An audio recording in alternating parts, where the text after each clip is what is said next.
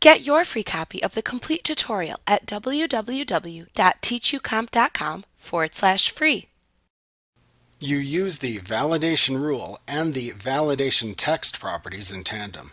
Setting the validation rule property allows you to use the expression builder dialog box to create a specific condition that will only allow data entry that meets the specified condition into the field. For example, you could specify that field entries for a birth date field cannot be a future date. Once the rule is in place, you then type the error message that you want access to display when an entry doesn't meet the specified criteria into the validation text property. To set a validation rule on a selected field, you must enter an expression, which is much like an Excel formula, into the validation rule property. You can either type it into the box by hand, or you can use the expression builder dialog box to assist you in creating the rule.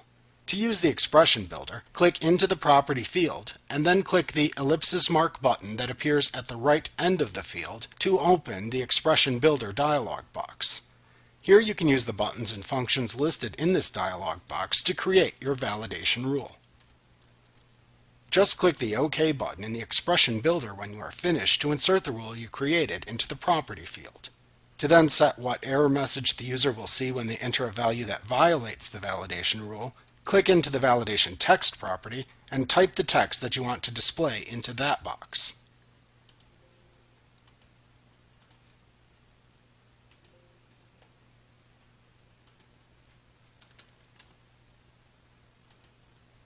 Like what you see? Pick up your free copy of the complete tutorial at www.teachucomp.com/free.